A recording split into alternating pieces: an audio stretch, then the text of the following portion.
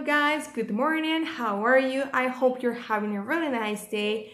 And well, let's start with the class. Now today is May 28th of 2020 and what we're going to do today is work in our workbook on page 95 and the topic for today is the last one we saw the last class, that is the communication vocabulary. Okay? Chicos, el día de hoy vamos a trabajar en nuestro workbook, en este caso en el tema que vimos la clase pasada, el cual era comunicación, en este caso vocabulario de comunicación. Y vamos a trabajar en la página 95. Now, let's explain the activities that you're going to do today. Okay, we have the first one that we have right here. This is our page. And what we're going to do in the first activity is complete the sentences with the words that we have below. Okay. En la actividad número 1 lo que vamos a hacer es completar las oraciones, los espacios en blancos, con las palabras que tenemos aquí arribita, ok, de hecho son las palabras que vimos la clase pasada, el vocabulario, y ahorita le vamos a dar un pequeño repaso, pero bueno, lo que van a hacer es leer bien las oraciones, ver de qué estamos hablando, y así ustedes podrán poner la palabra correspondiente a cada oración, ok, ahí ya nos viene la primera oración realizada. Así que espero que sea sencillo para ustedes. Después lo que van a hacer es la segunda actividad que dice Word Friends. Y bueno, aquí ustedes van a elegir la opción correcta. Esto igual es referente al tema que vimos ayer. Aquí la mayoría de lo que tienes que elegir son los verbos. Pero si no mal recuerdo, en una actividad de ayer venían ciertos verbos que utilizamos para este tema. Y son los verbos que se aplican aquí, ¿ok? Ahorita igual también le vamos a dar un repaso a esto. Estas son las dos actividades que van a realizar en su workbook, ¿ok? Van a realizar su tercera actividad en su cuaderno. ¿Qué es lo que van a hacer? Si pueden recordar, ayer escuchamos un audio que era una clase de inglés en UK, en este caso en el Reino Unido, y lo que mencionaban ahí era problemas que han tenido los alumnos, en este caso, referente a la comunicación. Mencionaban, ¿no? Pues que yo una vez dije esto, pero me entendieron esto y fue todo un problema. O que, por ejemplo, a una de las alumnas que se escuchaba por ahí, que había texteado algo, pero el autocorrector le corrigió y se hizo todo un problema.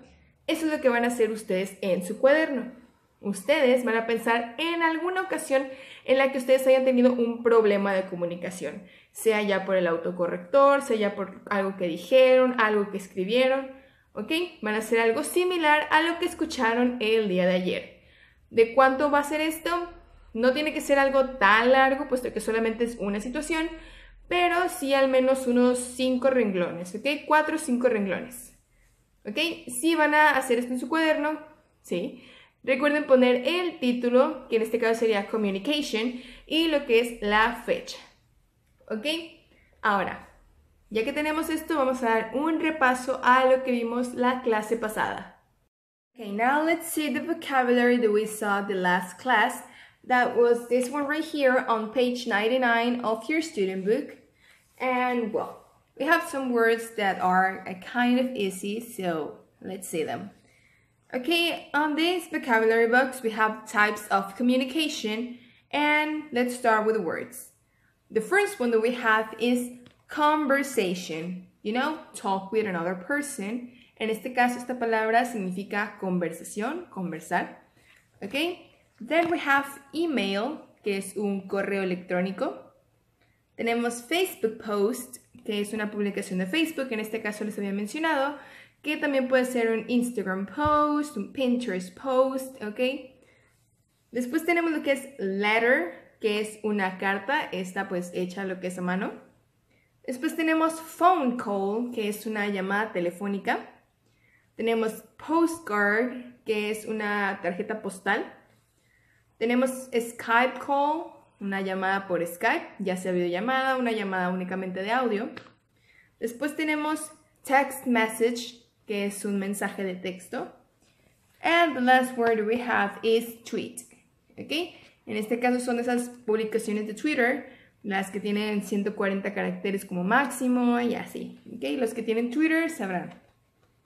And well, that was the vocabulary of types of communication, but we need to know the verbs that we have right here that are part of their activities for today. Ok, vamos a ver los verbos que también de hecho son parte de las actividades que van a realizar, ya sea en su workbook o en el texto que van a realizar.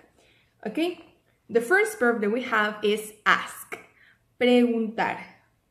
Then we have call, que es llamar. Chat, que es por mensajes. Then we have, tener. Make, hacer. Post, que es publicar, postear. And the last one is send, que es enviar, como send a message. ¿Ok? Esos son los verbos que tenemos el día de hoy. ¿Ok? That was it. It's an easy vocabulary that we have. Ustedes que son mucho de tecnología, obviamente ya sabrán estas cuantas palabras, así que es un poco sencillo para ustedes. ¿Ok? Ya que vimos lo que vamos a hacer en el workbook y la actividad de su cuaderno, vamos a ver la actividad extra que ustedes van a realizar, que de hecho viene en su cronograma, la cual se llama Communicate. ¿Ok? Es esta de aquí. Yo les voy a enviar un documento, uno más o menos así, donde se vea más claro lo que van a realizar. Y bueno, esta actividad viene en dos partes, que de hecho también quiero que la realicen en su cuaderno, ¿ok? Yo sé que algunos tienen la facilidad de imprimir en casa, pero yo quiero las actividades en su cuaderno, ¿ok? Ahora, la primera parte de esta actividad es algo sencilla, solo implica que conectes del número del 1 al 6 con las letras de la A a la F. Esto es respecto al vocabulario que vimos, solo es cuestión de que vean qué palabras son las que hay para que ustedes puedan conectarlas, ¿ok? Está sencilla esa parte. Ahora, la segunda parte, presten mucha atención, puesto que puede ser algo confuso, pero está realmente sencillo, ¿ok? ¿Qué es lo que van a hacer? Ustedes van a elegir 3 números de aquí arriba, ¿ok? Vienen 6, únicamente van a elegir 3 de ellos. Y además van a elegir 3 de las cartitas que vienen aquí abajo, ¿ok? Estas tienen referentes a situaciones variadas. Por ejemplo, hablar sobre deportes, hablar sobre tu día, hablar sobre alguna reunión que hayas tenido, ¿ok?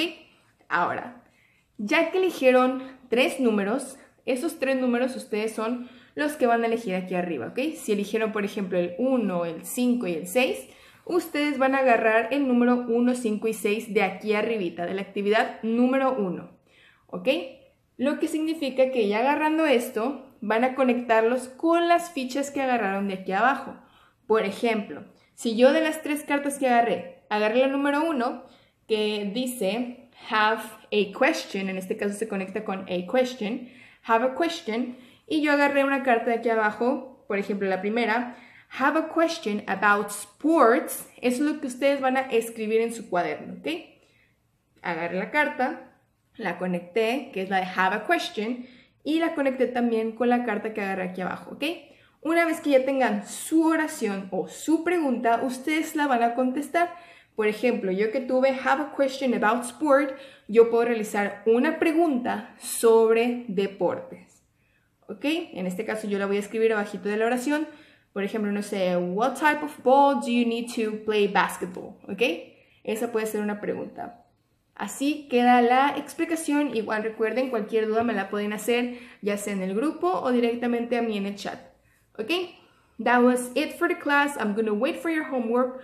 Remember, your activity, you're going to send it to me here on Skype. And well, that was it for the class. See you next class, guys. Bye.